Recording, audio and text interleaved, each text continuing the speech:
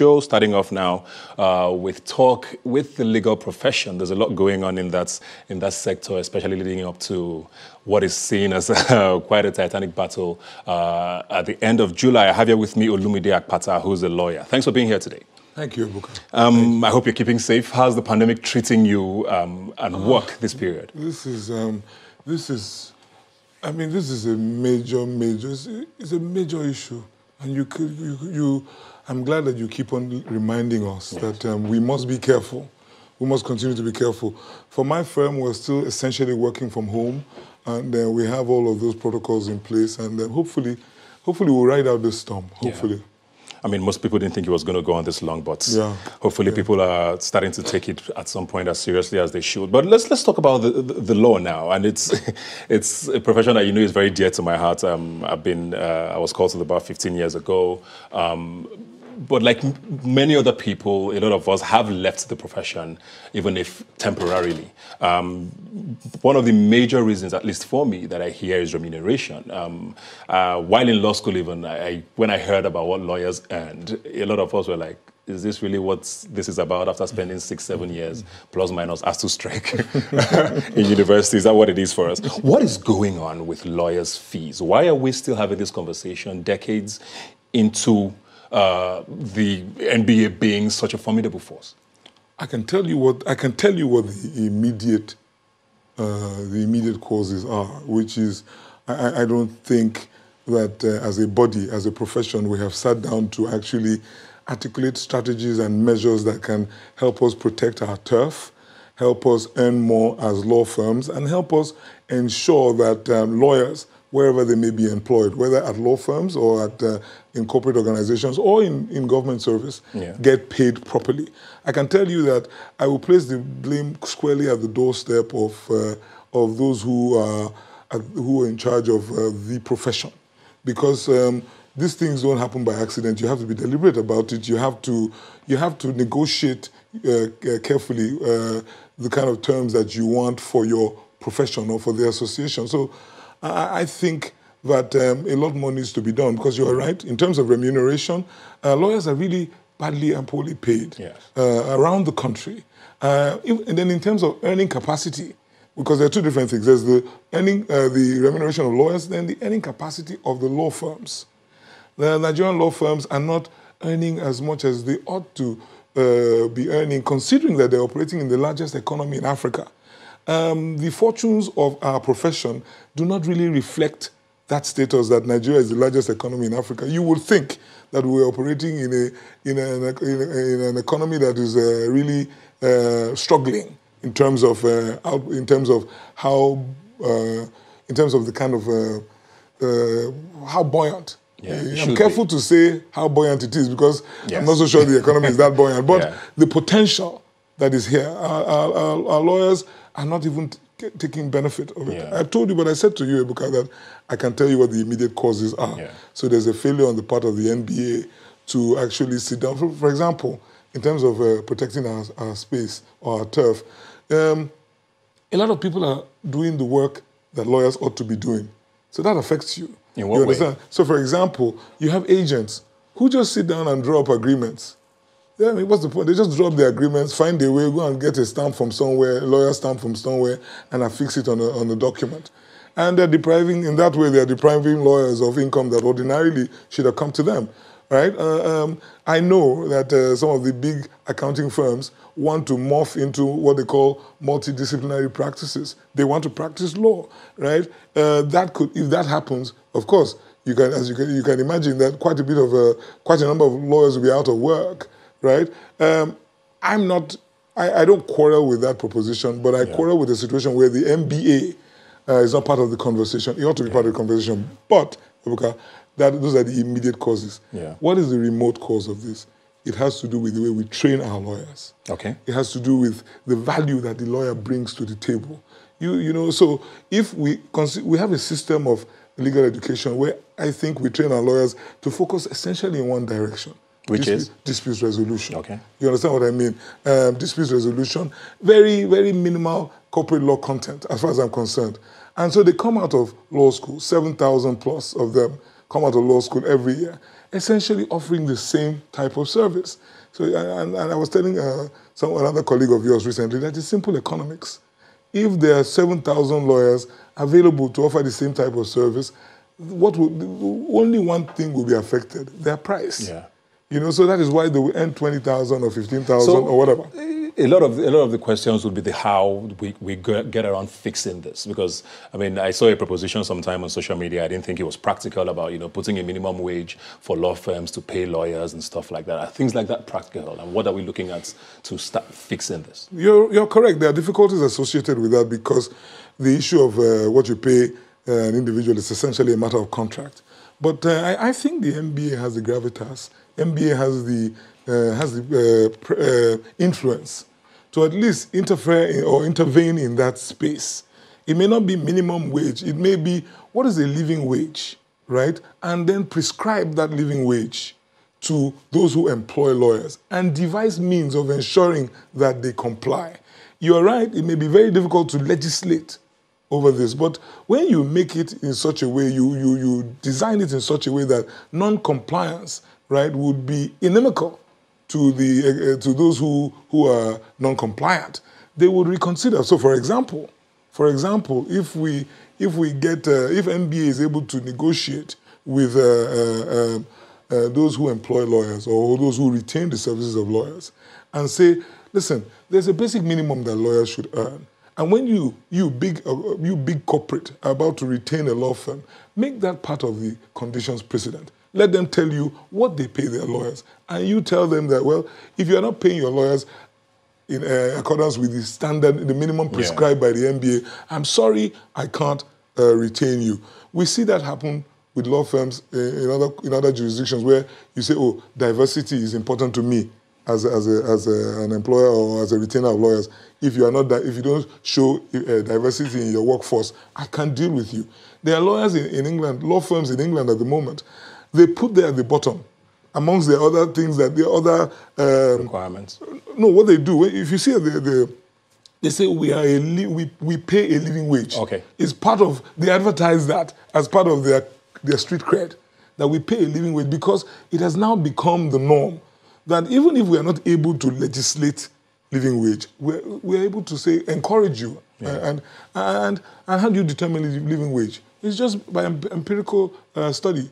And it can be the same. Living wage in Lagos cannot be the living wage in Damaturu. Yeah. There's no doubt. So MBA should take that step so that you're a bit more scientific in the way you approach this issue. I want to talk about you now, because a lot of people, one thing I heard a lot when I left the law school, the Nigerian law school, was, oh, the easiest way to make money for yourself and earn a living wage or live a good life as a lawyer is to own your own law firm, which you have done successfully. You are a senior partner at Templars, I believe.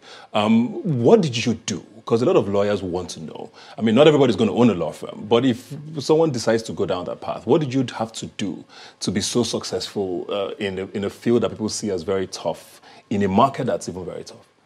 Well, firstly, I didn't start out running my own law firm. Very key. So, firstly, I honed my skills. I honed my skills with one of the best litigators to have come out of this profession, the late Dr. Mudiaga OJ, Senior Advocate of Nigeria. I started at his firm, right, in Warri in Delta State. And that's where I worked until I teamed up with my cousin to set up our law firm, Templars, right? And so, we started out pretty early. We were in our 20s. So what did we do? We just very quickly checked out the lay of the land. It's the same principles that you apply to business, that you apply. Law is a business. And we said to ourselves, where are the needs? Where will our services be needed? So young guys like us, just coming out of law school, trained graduates of the 90s, we were not going to run around telling the clients that, hey, listen, we're the best in litigation and we'll defend you in court. They'll look at us funny and tell us to get out of their faces, right? But we decided to look for emerging areas of practice, right? Firstly, we told ourselves that it cannot be instant gratification. So it wasn't a case of make a few bucks today and then blow everything you make. But firstly, we were going to build an institution, and we looked for new areas where the titans had not dominated. Well, we're not even interested. I always give the example. Today, my law firm, we play at the highest levels of electricity law in Nigeria. We have experts in electricity law. Interesting. Interesting, yeah? So, but how come? Because one of the first independent power plants built in this country, or at least proposed in this country, we were part of those who advised on it. But this was in the 90s, because it was a deliberate strategy. Go to the road less traveled, right? And then work on that, and then build your competencies in these areas. Because it was in the 90s, Nigeria was a power nation at that time, but investors were still coming. So telecoms, power, privatization. The privatization program was going on at the time, and we dove into it very, very head on. Yeah. Right. So for any young lawyer today who would like to, firstly, don't rush to open your own law firm. I would say get experience, get knowledge, but try and look for new areas, and they abound. Entertainment law, right? You know, we can count on the fingers of one hand the entertainment law experts that are available in Nigeria today. Meanwhile, that sector is exploding right before our eyes. So there's work to be done if the young lawyer would look in that direction. Yeah. You know what I mean? I know you're not like you said, you're more in the corporate field, but one of the complaints I hear from people generally is how slow the hand of the law turns in Nigeria. And there seems to be a deliberate effort by lawyers to sort of, drag these cases out because they want to make money off of people. And there's a lot of lost faith, basically, in lawyers in Nigeria by people. And these are some of the things I believe the NBA should be, thinking about. How do we make the law more efficient? Because, I mean, lawyers are a key part of that. What's wrong? Is it a part of the conversation of not having enough money and trying to look for any means of, and how can we start to, shift the narrative there? Okay, well, firstly, yes, I stopped being a litigator a long time ago, but I've never really left because my law firm, I run a law firm. I have at my firm well over 30 litigators. 2 of my partners are senior advocates of Nigeria. So that reality is still my reality because in the course of running the firm, I understand the challenges. I have to understand the challenges that are in that space. Yeah. So what you find and why you find, let me tell you what I think the issue is. Again, it's just, it goes back to the way we're trained, right? So firstly, the court system is slow, really slow. So there's need for us to intervene in that space. NBA needs to work harder with the regulators, with those who run the administration of justice and administration of justice. Picking on the point you raised, which is that we lawyers seem to delight in the slow pace.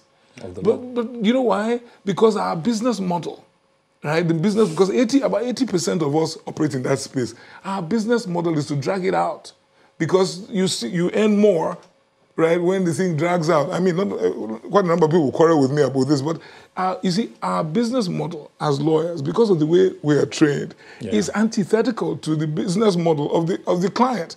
The client ought not to be in court. The mentality should be, my client should not get to court. But because the way we train our lawyers... So it still goes back to your point about training and because from the that is where we know how to make our money. Yeah. Okay, I want to come to another issue now, which is it's been talked a lot on social media in the last couple of weeks about this sort of divide between senior advocates and lawyers. Almost like there's a disconnect, and it's come up a lot. What's going on? How do we fix that? Why does this disconnect seem to exist, even if it doesn't? What's happening? Well, the disconnect, firstly, I will not tar everybody with the same brush. Yeah. So there are maybe 300, 400 senior advocates, right? So it's not every one of them who is disconnected, right? I just said to you, I have 2 partners who are senior advocates. I have loads of friends who are senior advocates, and they get it, right? So, but the issue is that over time, the senior advocates and even just the senior lawyers have been used to doing things in a certain way, and change is difficult. You know what I mean? Just changing things is difficult. And they have been at the helm of affairs of our profession. And I've just tried to demonstrate to you that quite a lot is wrong in the way we have been doing things. the way we've been training our lawyers, the way we have been intervening in this space in terms of how lawyers are remunerated, how the earning capacity of law firms, quite a lot is wrong in the way we've been doing things. So sometimes criticism is taken, some people don't take criticism very well. And for me, it is not a blame game as such. It is just simply, can we go back to the drawing table and reapproach this problem in a different way? But some people take umbrage at that. Some people don't agree with that. First and foremost, they don't even contemplate a situation where anyone else can be driving, leading the charge. So it must be us. You know what I mean? Even if us haven't been able to fix it, you know what I mean? And so that's the problem. But like I said, I don't tie everybody with the same brush. I believe that, reason will prevail. We will all sit around the table because it's our profession. And it's everybody's. It's our responsibility. Before we go now, as a lawyer, it's one profession that seems to be misunderstood a lot, by Nigerians. There's the belief that the average lawyer is deceptive and is just always trying to get your money. As a lawyer, what do you stand for? What is it that you, when we see Olumide Akpata, what do you want to be seen as? I stand for the truth. I stand for fairness. Right, I stand. It really hurts when, and you are quite correct. That's the perception. When people no longer respect or believe lawyers or believe the profession. With good reason sometimes. Oh, absolutely, absolutely, and it goes to the heart of discipline at the profession, because no matter what, in every 12 there'll be a Judas, right? So there will always be the deviants. How do we discipline those deviants? How do we show society that we are not covering up for anybody? We're intolerant of bad behavior. So we have our legal practitioners disciplinary committee, but I don't think it moves quickly enough. I don't think it is resourced enough to show that, because we're a self-regulating organization. And so it is up to us to deal with those amongst us who give us a bad name. And what you find is that it is increasingly difficult for the client who believes that his lawyer or her lawyer have treated them in a manner that is unacceptable to get justice. You know what I mean? It is not as if the committee doesn't exist, but how easy is it for the average man on the street who believes that he's been had done by in terms of in his relationship with his lawyer to get justice, as it were? Because justice must be done and must be seen to be done, right? So discipline is important, right? There must be accountability. There must be a system of sanctions and actually applied. You know what I mean? So that, again, the public can now regain confidence and say, okay, these guys are serious, because otherwise, when we speak, say, not be you when, this lawyer, not be you chop my money the other day, if you know what I mean. Before we go very quickly, the NBA elections are coming up on the 29th and 30th. You are a candidate in that. What are we expecting? We have just a few days to the elections, very quickly. Well, it's a keen contest. I'm in the race. I have been fully cleared to run for president of the bar. And I'm hopeful. Unfortunately, very curiously, we are not allowed to campaign yet. Curiously, I say. But I just think a lot needs to be done at the bar. And I want a bar that works for all. That is what I'm looking out for. I have been active at the bar for almost as long as I've been a lawyer. I have been chairman of the section on business law. I was co-chair of the committee that organized the 2019 conference. I have worked and I've observed the association at very close quarters. So I kind of have an idea where the gaps are.